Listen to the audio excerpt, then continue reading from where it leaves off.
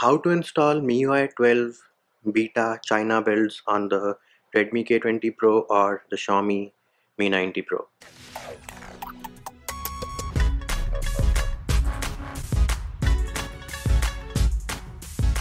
Hey peeps, what's up?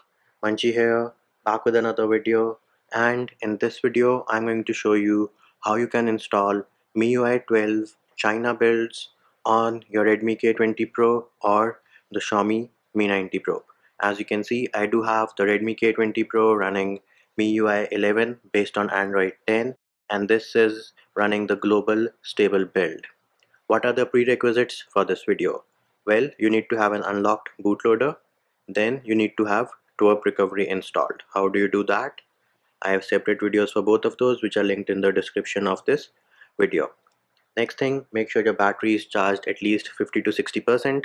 Do not do this process if your battery is at 20 or 30%. Also, make sure you have a backup of all your pictures, videos, and anything important which you have on your device, because if you run into any issues like boot loops, then we'll have to do a format data from TWRP recovery, in which case you are going to lose all your pictures, videos, and anything important which you have on your device. Another thing I would like to mention is that someone commented on my conversion video of Redmi K20 Pro to the Xiaomi Mi 90 Pro and vice versa, that if you flash a build from another region on your device, sometimes your sensors stop working. So keep that in mind.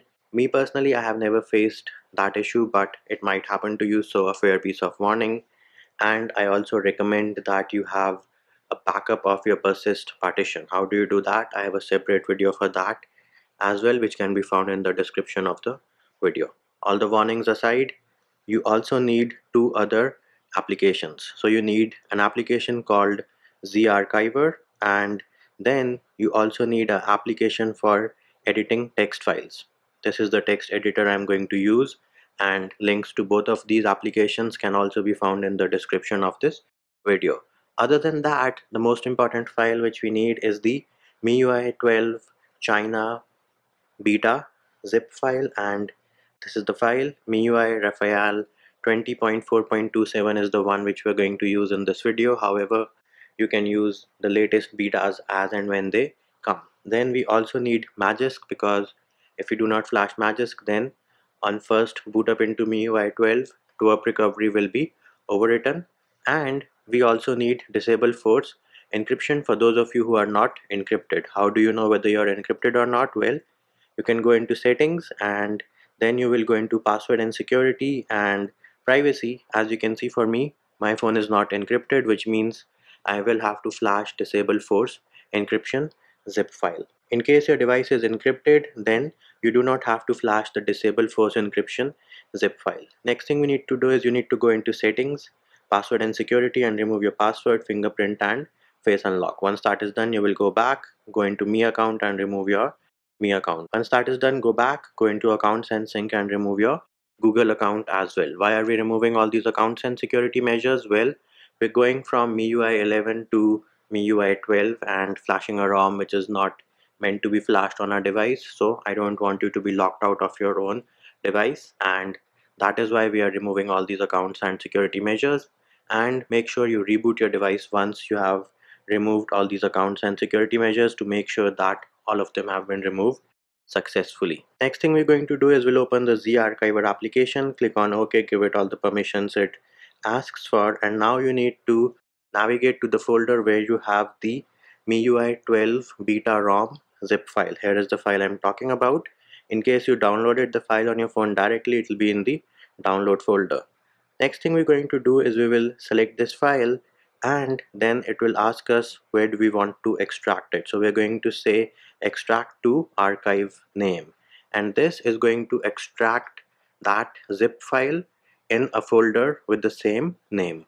So the file was decompressed successfully, and now we have this folder MIUI Raphael and 20.4.27 and some characters.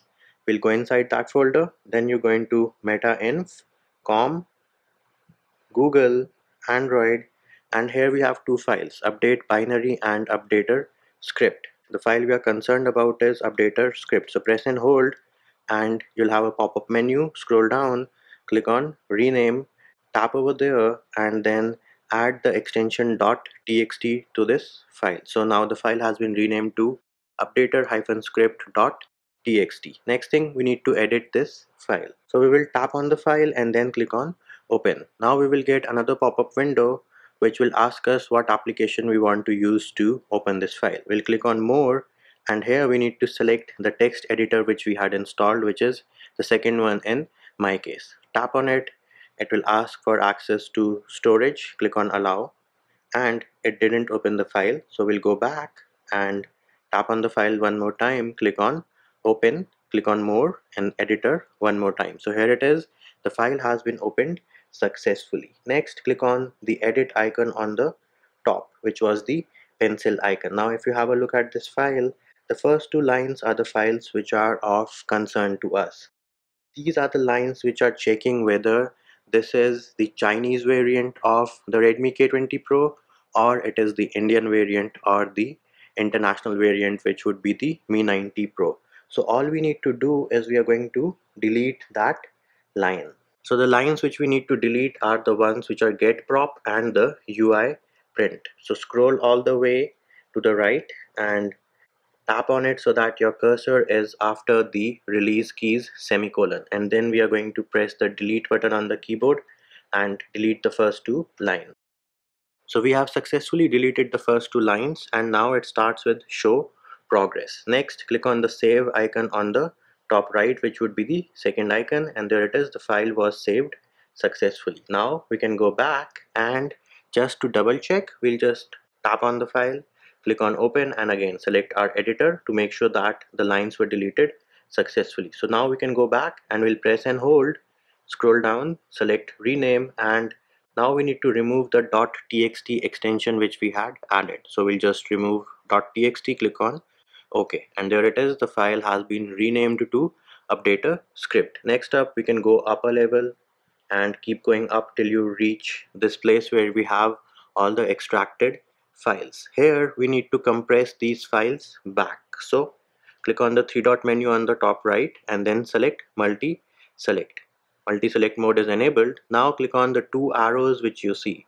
This is going to give us another option, and here we need to say select all. Once we have selected all the files, we need to press and hold. We will get another pop-up window. We'll say compress, and archive format needs to be zip. Compression level, you can leave it as it is, just leave it as fast, which was default, and we can add another name to this file just to ensure that we know which is the one which we edited. So I'll just add my name, MUNCHY, and hyphen, and then leave it as it is. Make sure the extension is dot zip. There it is, dot zip in the building, and then click on OK. So now this process will compress all the files including our edited updater script and create another zip file which should be in this very folder.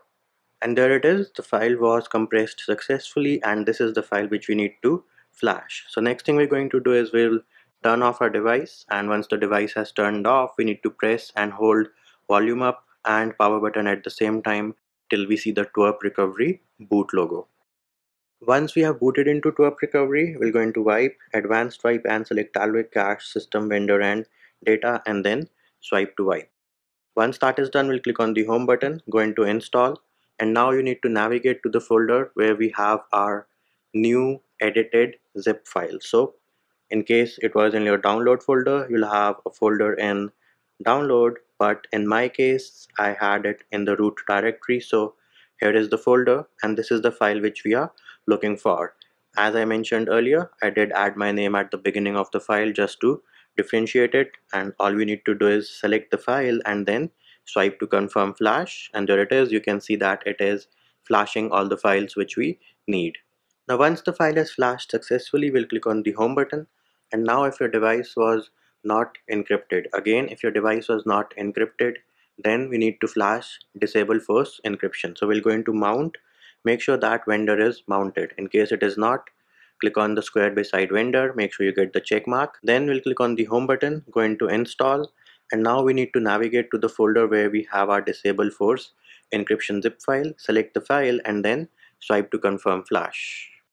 An important thing to note over here is that make sure that it is patching some fstabs. So as you can see, it did tell me that it is patching fstab in vendor etc fstab.qcom. Once this is done, we'll click on the home button. Next thing we need to do is flash Magisk. However, if you try to flash Magisk right now, we'll get an error, which is error 1. So we'll click on the home button, going to reboot and select recovery. Back into TWRP recovery, we'll go into install, and if you try to flash Magisk now, you will not get any error message. Now once Magisk has installed successfully, all we need to do is click on the home button, then we'll go into reboot and select system. However, if you run into any boot loops or any encryption issues, then you'll have to boot back into TWRP recovery by pressing and holding volume up and power button at the same time while you're in the boot loop till you see the TWRP recovery boot logo. Then you'll go into wipe, format data, type in yes, and click on the check mark button on the bottom right of the keyboard.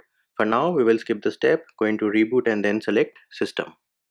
And bam, there it is. We do have the Redmi by Xiaomi boot animation powered by Android, and you can see the three dots are moving at the bottom, which means our device is booting into MIUI 12. The first boot up will take some time, so you have to be patient. And oh yeah, there it is, MIUI 12. We are on the setup screen. Let me skip the initial setup real quick. And yes, you do have the option of English during the initial setup, so make sure you choose that. If you prefer English, let me skip rest of the steps. Another important thing I would like to recommend is that make sure you have turned off automatic system updates, because we do not want the update to be applied automatically because we are using a build which is not supposed to be installed on our device.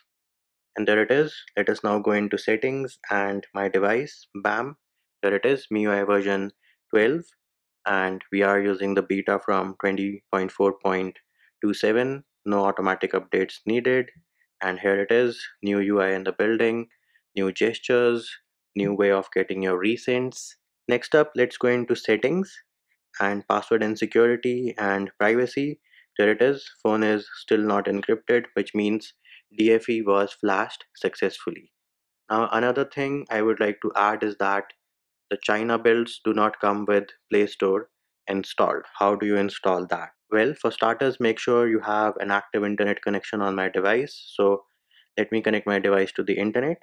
Now once we have connected to the internet, you need to go to this application which is Get Apps.